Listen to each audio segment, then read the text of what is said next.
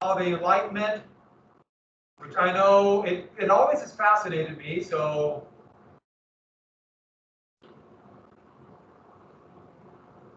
I hope you guys like it. Like I don't know, I just some reason it does like this whole change of thing with the science.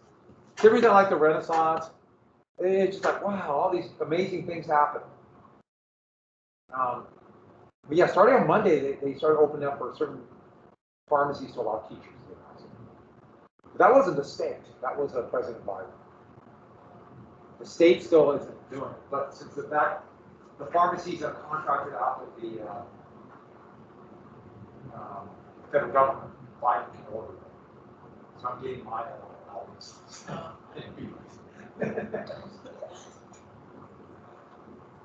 So Helen had it, but I'm sure it was almost all teachers. They filled up their so I couldn't get it. And I'm old, so I deserve it. Right? You with me on that? I'm too old, right? There you go. You're +8 on your nose. All right. So went through Locke, and the big thing about Locke is this idea that morals, virtues come from this clean slate, and we're just and our environment, our teaching comes up to it. But this one, I want to make sure we reset that. I'll talk about natural rights. Everybody has rights, and it's endowed by the Creator. What is the religion? It's not really a religion. It's more of a philosophy for the creation. What is that called? When the Creator is the clockmaker, where they turn the light off. What is that called? Yeah, that's deism. And so it really fits in that Newtonian change. Now, there's going to be a big backlash. Kind of a religious, but the term conservative will be used with the French Revolution of the Enlightenment. We'll come to that. So life, liberty, and property, that's independent life, freedom of conscience or free will, and then the right to have property. And the big thing to have the property, I think the bell rang right when I was saying this, controlling your own property means that you truly have the other two rights. If at any time the powers that be can take your property, you don't have rights. Later philosophers, a guy named Collender and a couple others, had that. They changed property, which sounds just like property, is like accumulating wealth, to the pursuit of happiness, which is in the Declaration of Independence. And that says not only property, but also your most valuable property, your mind, your abilities. But that's the natural rights. And you notice it's not laws. These are more nebulous. It's hard to define these. Okay, so let's get down to what that meant. So, what that meant is then, if by God, and a deist would say creator, that's what our Declaration of Independence says, creator or nature's God, government gets their power from the people. So the people give up a little bit of their freedoms to give their power to the government. And this is a contract. Future philosophers will call this a social contract to protect rights. So that's why government exists. People will give up a little bit, and that's why give up a little bit to get these rights. That's why divine right is a scam according to Locke. The people always have the power. Now the king will always try to say, I get my power from above, not only to set up their son as the next king, but also to justify everything they do. You can't resist me, I get my power from God. But Locke is saying, no. The people give the power, and so the same thing can happen to a king. They can throw a king out, like they can elect a new leader if it was a republic. And so, if government infringes on rights, it must be removed. Now, what did remove mean? It could be a new form of government, it could be revolution. And this is almost verbatim what's in the United States Declaration of Independence. That's why I have Franklin, Livingston, Sherman, Adams, and Jefferson, the authors of the Declaration of Independence, right there. The United States was very much an enlightened country, created by them. And don't forget one thing about this whole thing about God, but the deism. Deism was a creator. They didn't want it to be an interactive God or even a religious God. They just fought all those religious wars. We can't have that again. You can be religious, but not in the government. That leads to war. And so, the Glorious Revolution in 1688 that removed King James II and put William and Mary in power, this is what Locke is talking about. When Locke wrote the two treatises of government, it was 2 years, about a year and a half actually, after the Glorious Revolution. So he's saying William and Mary should be on the throne because James was depriving people of their natural rights. And so what does that mean? The last thing about Locke. Oh, therefore the republic is the best form of government. A republic, a government by representation. Now that could be a government by representation with a monarchy. We'll call that eventually a constitutional monarchy. Like my ear is really sore. This, for some reason, this mouse is really hitting my ear. Sometimes they don't. So I'm using the disposable mouse. This one's really getting this ear. So my also start rubbing my ear. You know why? So republic is the best form of government. And so Britain had a constitutional monarchy with a parliament's a republican form of government, then the king is a head of state. But that's why the United States is a republic. So that leads directly to another child of the Enlightenment a little bit later, but we have to mention him here, Thomas Paine. We'll come back to him. Now, Thomas Paine, only want you, don't worry about the rights of man, we'll come back to that. Write down common sense. And did you notice what I did? It's supposed to be do. And I wasn't watching when I was typing. Common sense would be written to justify the American Revolution. And it said that he said, fitting it on Locke, kings only have power by luck of birth. So why should we follow a king if they're depriving us of our rights? So Thomas Paine is going to have great influence. And then he'd go on to support the French Revolution, that all people have rights. Thomas Paine would take the Enlightenment to its furthest extent, but I have to mention him with Locke because he fits in with that idea. We have rights. By the way, he was different than Locke or even Jefferson. He not only believed men have rights, he believed all men, regardless of color or skin, and women. He also feared the property in the hands of a very few. Thomas Paine and these ideas, I'm going to jump the gun here. He, by the way, the French Revolution would get so out of control. He was all for it until they nearly sent him to the guillotine. He barely made it with his life. We're going to jump right to this. And that leads to something called the enlightened individual. Somebody who read Locke, later on led Paine and the other philosophers. Those who tried to look for natural laws. And they killed themselves. They were called the philosophes. And here's a painting of a classic philosophe. And this is a clever painting. So it's kind of aristocratic. So don't think of this term in terms of like working people demanding rights. These are a lot of idealized, relatively wealthy people on the edge of wealthy, imagining a perfect world. They don't want to really change their life. It's more like this idealized version. And so he's supposed to be thinking about this, and it's a combination of science, but it's at the top, just spun atop, and how society balances. It's a clever painting. I like it. It's not just some boy watching the top. Did you know that was a top? I know nothing about look like a top. So, what they believe is, in Enlightenment thinking is there can be change. We must encourage change and progress. Here's the thing, you're going to get all these philosophes who before the French Revolution until the people of the French Revolution said, yes, and we want some of your property because you have too much. It's like, no. They want the change in progress as long as it doesn't affect their nice life. And a couple more things about it. They are committed, though, to reforms. But it's a top-down reform. And lastly, it's an optimistic view. So enlightened views, ideally, would be this concept that we are going to get better. We can get better. And the United States very much has that attitude. Right? At least historically, there's always this belief we're getting better. I know it's more complex than that. I know it goes up and down, but there's that belief in progress. And there will be a conservative backlash. In fact, the backlash will be those people who see this change and reform and write big letters next to it. They want more liberty.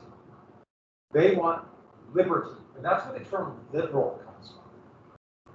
They also call it libertine during this time. And those who say, no, you have too much liberty, you're demanding too many of these rights that come with liberty, by 1791, they'll be called conservatives. And the basis of modern conservative thought will come out of reaction to these philosophes.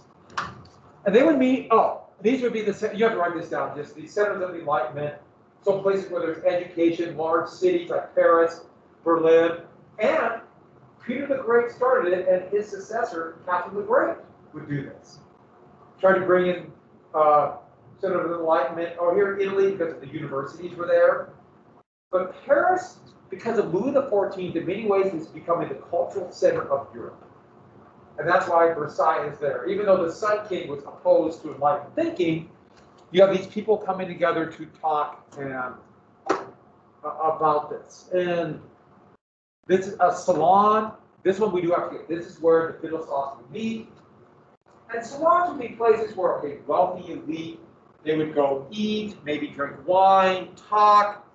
This is where the elites would talk about their visions of progress. But I can't emphasize this enough.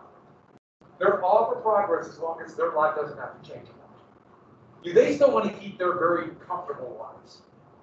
And this always comes into conflict where you have philosophes will kind of help start the French Revolution, but then when regular folk will demand their rights, then things get very, the only way to describe it is very messy, as in lots of beheadings.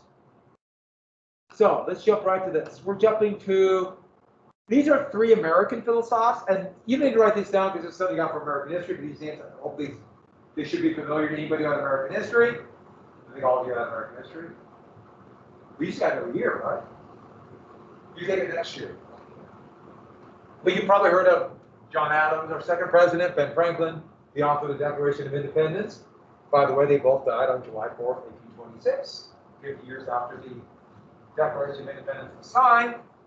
And you notice life, liberty, the pursuit of happiness. It's very much John Locke, isn't it? But let's get to a couple more philosophers. One I kind of like, even though he's kind of a moocher.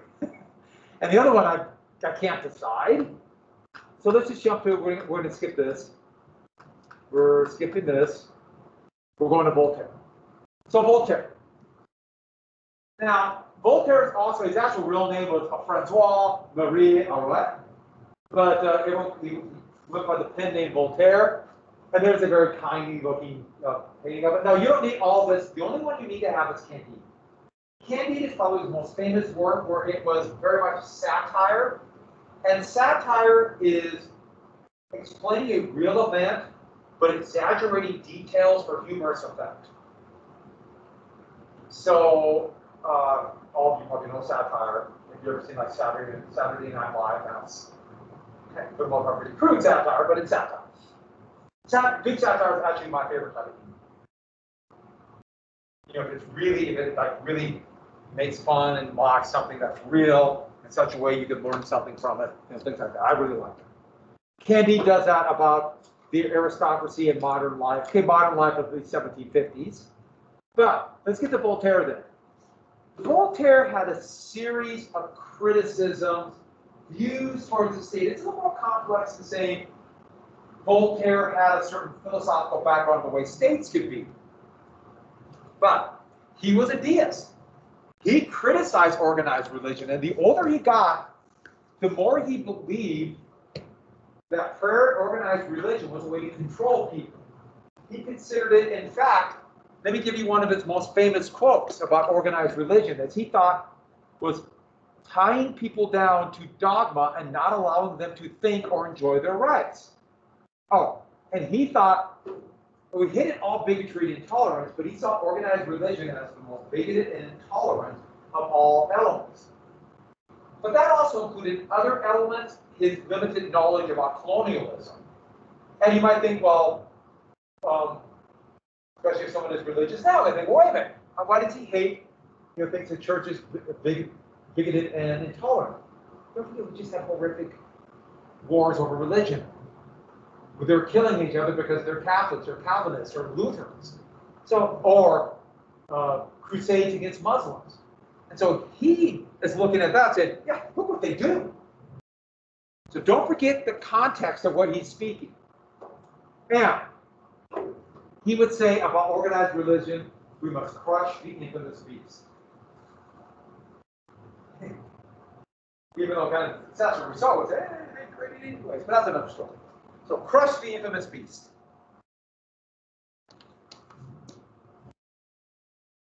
And this really fit in well with the philosophes. We saw them, I'm going to be above the mob, the masses who do this and believe religion, and I will go for deism or whatever it might be. But he believed the best form of government, his criticism was, and we'll get to the criticism in a sec. He said, all forms of governments are horrible. What we need is an enlightened despot.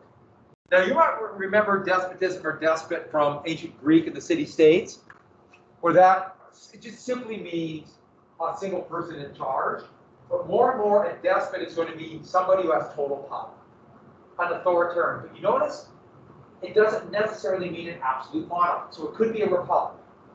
So his whole thing would be an enlightened monarch or an enlightened despot. He follows Plato. Plato kind of had the same idea, but a despot is somebody with full power. But we normally think of a despot as somebody who abuses that power.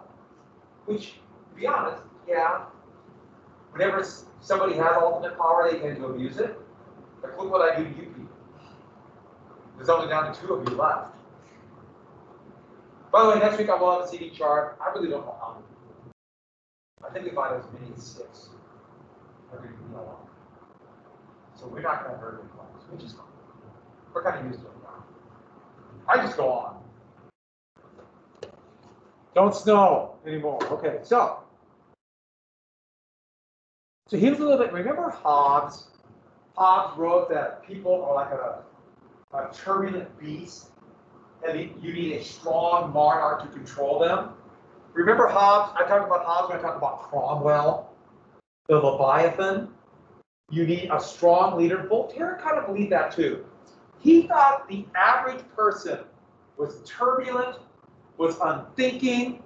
They only think about their own personal gain. So we need a strong leader. 2 examples of that would be Frederick the Great and Catherine the Great. Also Joseph II of the Austrian Empire. In fact, there's, Voltaire would go to Prussia. It's Frederick the Great of Prussia. And they saw themselves as governing with enlightened principles. They'll do what's best for the people, but at the same time, they are a despot. They are in full control. By the way, they talked a good game, but when it came right down to it, they both would do whatever they wanted when they wanted power. And, oh man, you really heard this today. This mask, somebody must be just the angle of this one mask. And with that, he did not believe people are equal. He did not believe that the lower class should have power. This is just a few people on top and then have an enlightened leader. So he believed this: equality under the law. Everybody should follow the law, but not equality of classes. The lower class is lower class because they are inferior and should be on the bottom. We don't want the vast majority of people with a voice. Therefore, he does not believe in democracy or anything like democracy. He does not believe that people should have a greater voice in government because he doesn't think they're ready. So that's Voltaire. And this is a great Voltaire quote. But actually, this is kind of true. And let me just give you some, we're going to jump right to this. Voltaire's wisdom. I know it's silly. There's Candide on it. It's a good book. Just write this down. Here's just some quotes from Voltaire. I like this. So Voltaire, part of Voltaire's brilliance was he could come up with very pithy, clever little statements that make him seem very smart. Because this is kind of true. If you know something should be done for good and you don't do it, you're guilty of it. You should do what's good. course, that's easy to say to somebody, easy to say when you're not going to put your neck on the line to do that. Good. Here's another good quote for his. Okay, I just think that's funny. But you see how, oh, isn't he cute?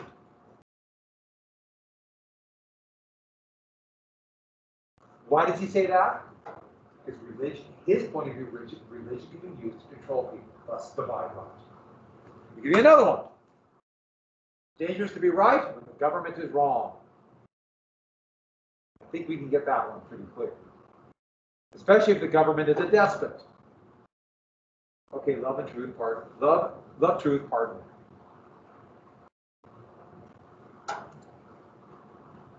Look for truth, and you won't make sense. Look for truth. Actually, I kind of agree with that one. I have another one, by the way. This is not the less creepy statue.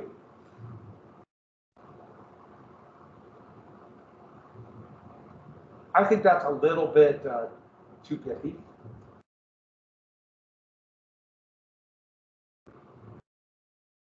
So, men are equal.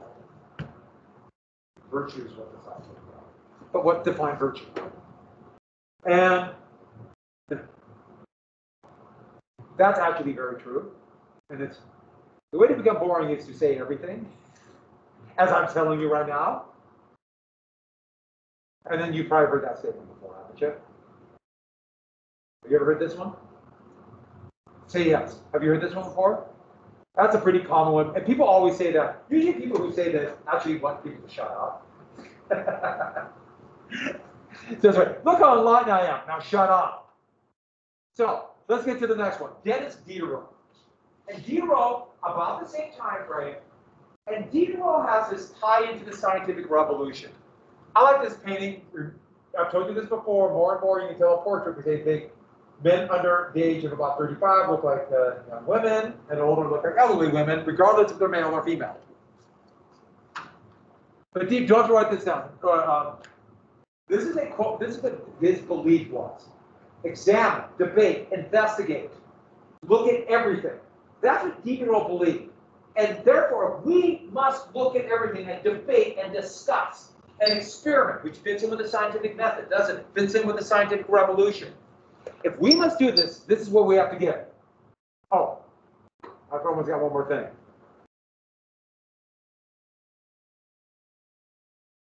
We must speak against senseless laws until they're reformed, and while we wait, we must abide them. Meaning, he's still under control. We must not like senseless laws, but we got to follow them. Catherine will get like that. But let's get to what he created. He created the encyclopedia. And the encyclopedia, this is what we do have to do. The encyclopedia would accumulate all this knowledge, all of it, put it together in one. At first, it's just one big volume, but eventually, so many volumes. Here's one of the covers of one of the first encyclopedias. Remember, the printing press is such a big deal in this. Put together everything under one volume. So, it is all knowledge. So this is going to have everything from all the new social sciences and all the new sciences put together in one volume. So Diderot's point of view was, if you have this at your command, your fingertips,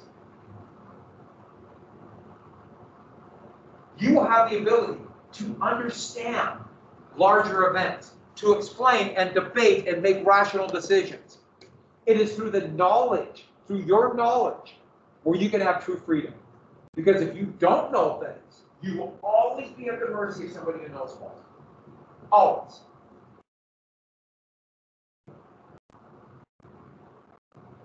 Because there's probably certain things that if you try to debate me on, you probably wouldn't do very well. And I know there's some things I would do well with you.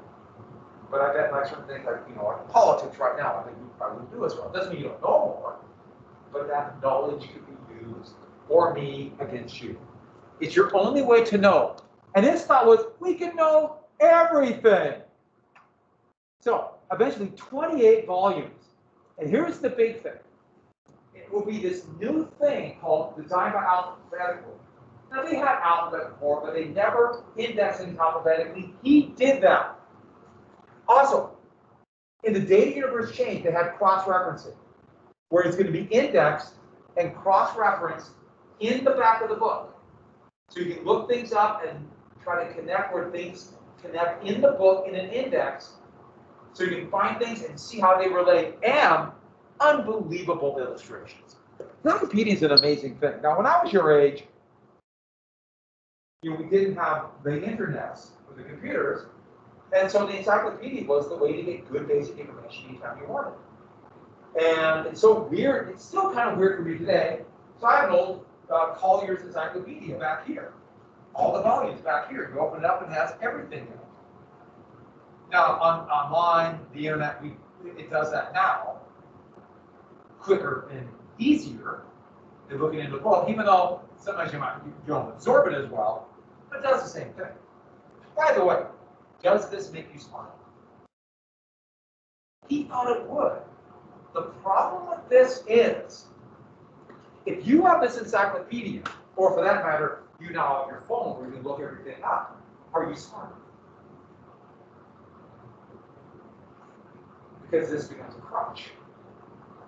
If you think you can look it up so you don't need to know it, then you don't know it. And if you don't know it, it becomes more difficult to think critically about events. It's really hard to think about stuff if you don't have good background knowledge. And you might say, well, I'll look up about the difficulties of Keynesian economics, which I know you both know, oh yeah, obviously Keynesian economics. I can tell you everything you need to know about Keynesian economics. Could you? You're both very smart. People at home are very smart. So what do you have to do? Okay, I have to stop. I can't think about it, and I will look it up, and then process what I looked up. You're already lost. Make a decision now about it. If you can look everything up, it's a great tool, but it's very difficult. That's the problem with this. People got this and thought, I don't need to know anything more. Trust me, the more you know, the better you can critically think. The less you know, it's almost impossible to think. When I mean know, I'm not talking intelligent, like you're smart or not smart. I'm just talking about what you can recall. By the way, remember we saw the thing in the great bit about the printing press and the day the universe changed, how people lost their memories once they can read. This is what they're talking about. And I promise you I'm not doing the, in my day we had things tougher line. I have a better memory than you do. Significantly better. Because I didn't have those when I was growing up, so I had to know. So I was trained to learn. And you guys will probably have better memories than the next generation after you. Of course, you're like 3 generations after me. I don't know. But not quite 40 years old. Not quite. But the point is, every generation can live on. So this is now actually good advice. Train your memory. Be smart. Train your memory. It'll help you with school. By the way, how do I remember everything that I remember? I don't have a photographic memory, not even close. By the way, you know anybody with a photographic memory? Don't you hate them? Would you hate them if I had a friend like that? You could tell him something and 5 months later he could. I knew this guy used to be a football coach at the University of Montana. And he met me when I was a junior in high school at this football thing. And I saw him again 25 years later and he remembered my name completely. He used to be the quarterback coach and he was head coach. And he saw me again. Oh, Jay Archer. He's just, Jesus. That's impressive. To me, it's like a song. Once I remember one thing, like you remember a song, like if you can't like write the words down, but you start hearing the music and you remember the words, that's what it's like for me. I remember one thing that leads to another thing, leads to another thing, leads to another. So that, still a pretty amazing thing, and he would have great influence, Dieter. Eventually, you don't need to write this out, I just put it out. 7051, that first encyclopedia, it would revolutionize. And by the way, this, okay, obviously I don't expect you to know how much a Libra is, but almost no one can afford this. So this is only for the very wealthy. That is why libraries for the public would be such a big deal for knowledge. And today, that's why if you don't have access to the internet and all the people at home know exactly what I'm talking about. I mean, think about it. We've had to all learn this in the last year. If you don't have access to the information, how far behind you can get. Even if you're smarter than anyone else, if you don't have the same access to the information, you're in a hole. So these are just some pages. I thought these are pretty cool. Aren't those amazing drawings? Everything from practical applications on how to iron a suit to biological drawings. We've got pretty darn good drawings of a hand to flora and fauna. This is about farming and farming.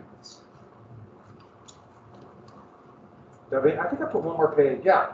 So how to build a canal. Which, by the way, we should start building more canals. Here's puddling steel, and here's how to make a chair. So I had, you get the point, everything. Look at that one. The human body and all the muscles. Back then, so by the 18th century, they were doing complex dissections of humans, and people would pay humans, cadavers. And it was okay in most places to do a cadaver as long as they weren't from there and they weren't Christian or Catholic or whatever the religion might be. By the way, what makes a dead person not Christian? They're dead. So what makes them not Christian? You're not a Christian. And so grave robbing became a big deal in the 18th and 19th century. We robbed freshly built graves and say this was a body. So in fact, that became, if you want to guard your family's graves, someone would come and cut them open. And they had these very tall, almost like a cylinder arenas where students could look all the way up, 10 stories high. There's one in Bologna, I guess, it just goes up forever. And you can look down and watch the person dissect. Have you seen a dissection? I saw a little bit of one of a cadaver in a class once. It was disconcerting, even though it was no blood and it was all, but it was still, I didn't like it. I don't want to see what a liver looked like. Okay, so you don't need to write this down, but to give you an idea how Catherine the Great loved it. And all the dictionary, you can see where it spread all through this area. So, this is basically France, but into Britain. So let's get to Montesquieu. Now, we don't need to write down this book sound, but those are the spirit of laws are the biggies. But Montesquieu would be this next stage. And by the way, you notice how they draw him, and they try to make him a little bit like a Roman senator. That was really common. So we're going past this monarchs and dark age, and we're going back to the Roman Republic. The classics were still so valuable. If you look at the architecture of that era, it is still copying the Roman architecture. I mean, look at the early United States. All the government buildings built at that time try to look like Roman buildings. And you go there to Washington, D.C. today, they still all look like Roman buildings because that was just, they kept doing it. But this is what we have to get about Montesquieu. So he was young at the death of Louis XIV. So he's writing about the absolute monarchs, Louis XIV and Louis XV. He is influenced by others, especially Voltaire. But his philosophy was this. There are basically three types of governments. Now you notice I did not put democracy because everyone thought democracy was crazy. Are you a greater people vote? That's nuts. But there's a monarchy, so that's an inherited monarchy. There's a republic. We've talked about republics. And despotism. We talked about despotism. Those are the three. All three. So, authoritarian, but a monarch's pretty authoritarian too. And he wrote this in the spirit of the law. And so what he believed is this. We need a form of government, we as in people, that will separate the different political powers. It will separate it. And that's the only way to assure the freedom and liberty of all people. We have to separate the powers. And if you look at those three forms of government, all of government in a monarchy is in the power of the king. All of the government here is in the power of the despot. So he said, we need republic. So I need to drink water. Breathe through the mask,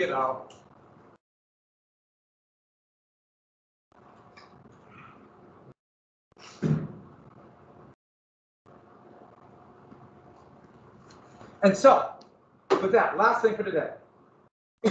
What are the three forms of government? There's the judicial, so the justice system. There's the legislative. And the legislative are the ones who make the laws. And then there's the executive. And the executive is the one that carries out and interprets the laws. So, there's the judge, create laws, carry out the laws. In a monarchy and a despot, in despotism, that's one person does all three. That's one person does all three. So we need a republic, and therefore you can divide the three powers. So put the judicial in one group, the executive in another, and the legislative in another. And that's Montesquieu. I think I have one more. No. So Montesquieu. I thought I had one more slide. But James Madison, the father of the U.S. Constitution, was greatly influenced by Montesquieu. So the United States has clear, well, not clear, but fairly clear separation of powers. There is an executive branch, a legislative branch, and then what will become a very clear judicial branch. It's got to be in different hands. And therefore, no one group can be a tyrant. Or no one group can be above the law. And this is the best way to ensure freedom and liberty.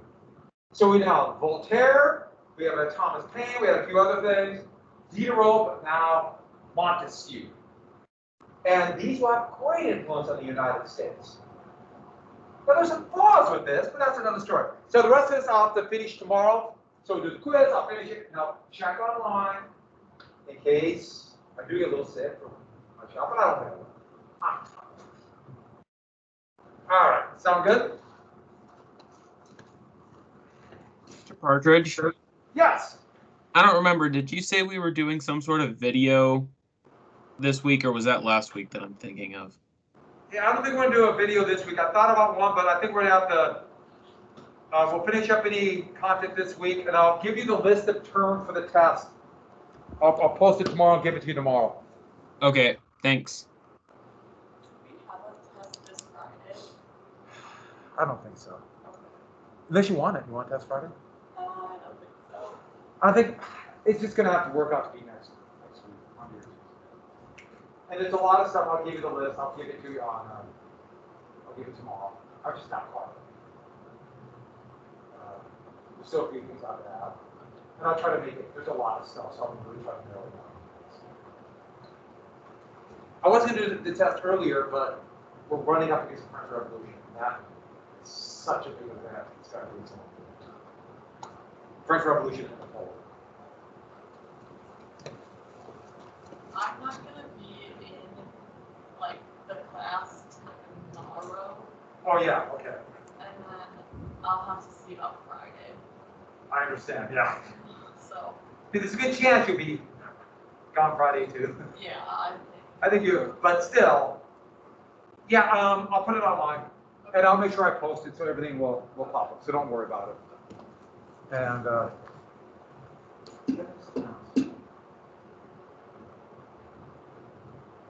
I'll try to get that list done. I might even try to do it tonight. I want to get it out as soon as possible. I just started working on it.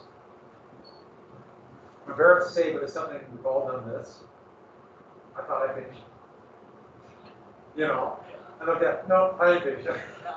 I thought I did, but I'll get that out there, and I'll give you hints for the short IDs because this is such a broad unit. I'll make sure I'll put it down which ones.